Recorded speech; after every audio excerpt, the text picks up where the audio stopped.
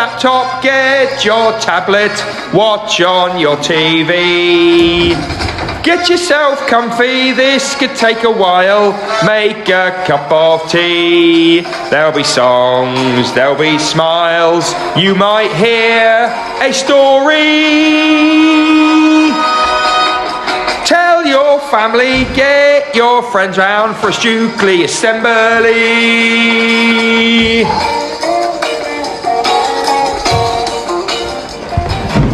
Good morning everyone, and welcome to our Wednesday reading assembly. I've got a special treat for you in a moment. We've read our Charles Dickens, we've read Jane Austen, but before I reveal our next book, we've got Cheer, Boo, Song or Silence. Mr. Partridge is behind the curtain. He's been wanting to play this for ages and now he's got his moment. What's he going to get? Talk in your classrooms, talk at home. This is his big moment. He's picked a card at random. He knows what to expect. But what's it going to be? Let's find out. Out you come, Mr. Potters!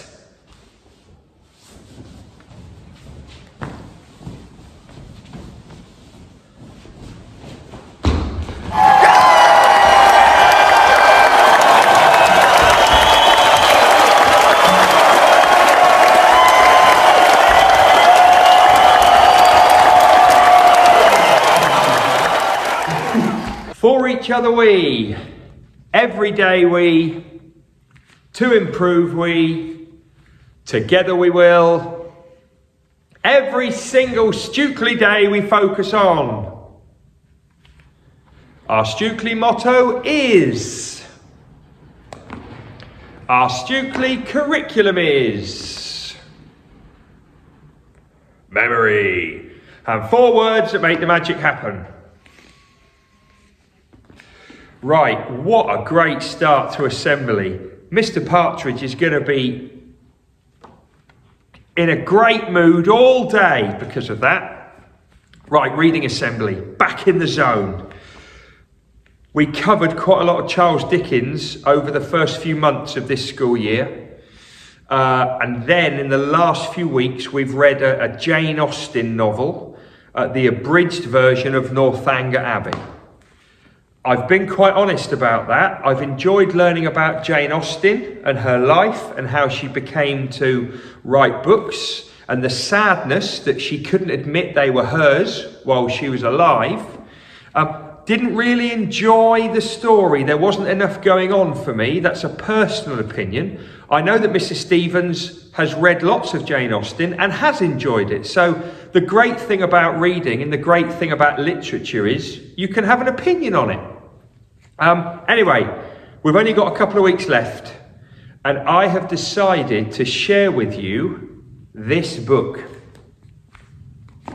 It's called Short, and it is a collection of very short stories. And as it says on the back, the longest of the stories in this book is short. And the shortest story is 1 sentence long. Which means there are lots of stories, a whole book full to make you think, laugh, shiver, and think again. I came across this book about 15 years ago when I was working in London, and I was the English leader in the school that I worked in. It was called St. Matthew's. And when I was working as a year 1 teacher there, I went to learn about great books.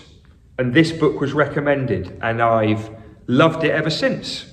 So I'm going to share with you a couple of stories from this book.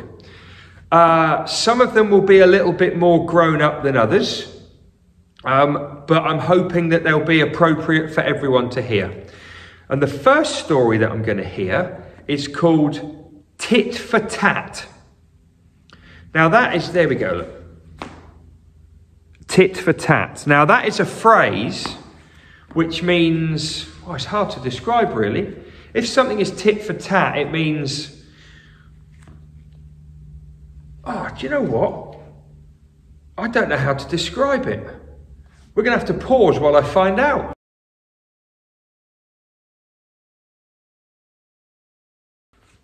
Okay, I've found out. Tit for tat is where you do something to punish somebody for something that they've done for you. And it's usually a very small thing. I'm not going to say too much more because the story will explain. Tit for tat. There's a very good place to eat on the other side of the river, Jackal told Camel. Just quickly, here are some pictures of a jackal and a camel, just to get your imagination going.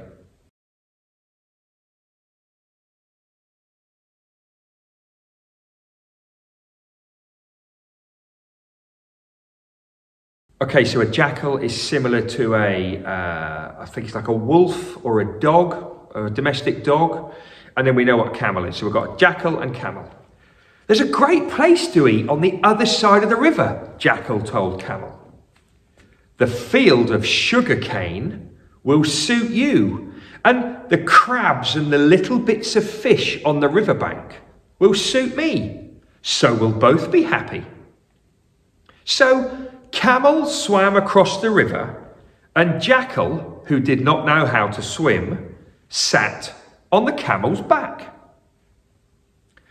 When they got to the other side, the jackal ran up and down the riverbank, snapping at all the crab and the little bits of fish. And he ate so fast that he finished before Camel had even chewed a couple of mouthfuls of sugarcane. Then Jackal grew impatient and hurried up and down the sugarcane field, yelping and howling at the top of his voice. The villagers heard Jackal and shouted out in anger. The jackals are here, scratching away, wrecking the sugarcane. Let's chase those jackals away.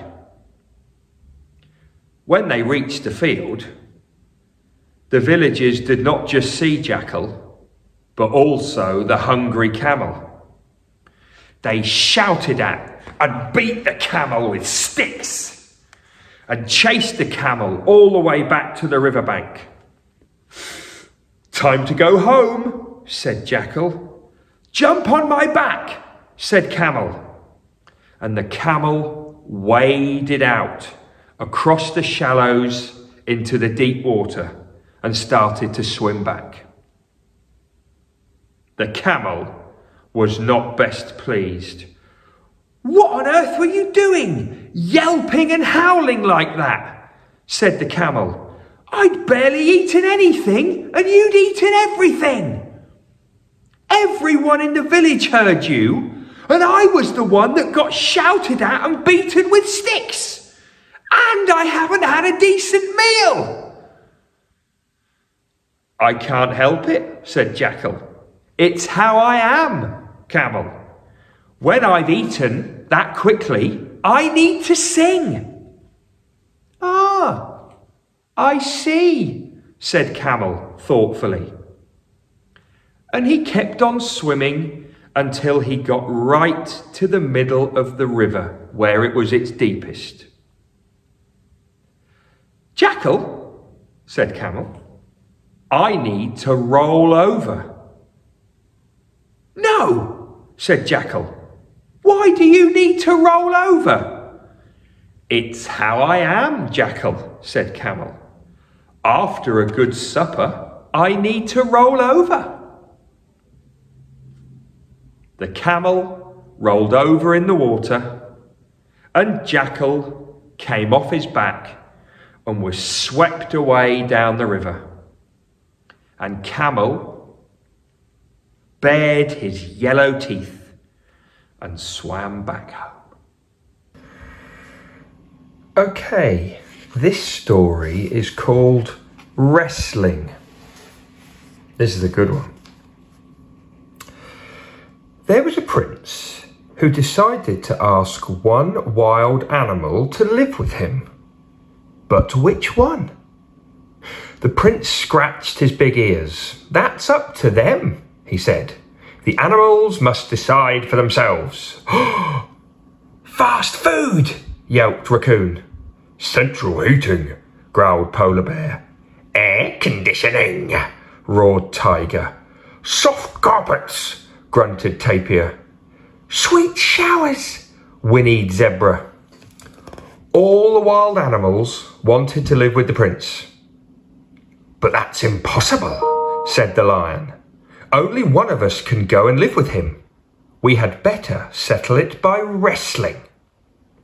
First, Elephant wrestled with grunting Wild Boar and threw him on his back.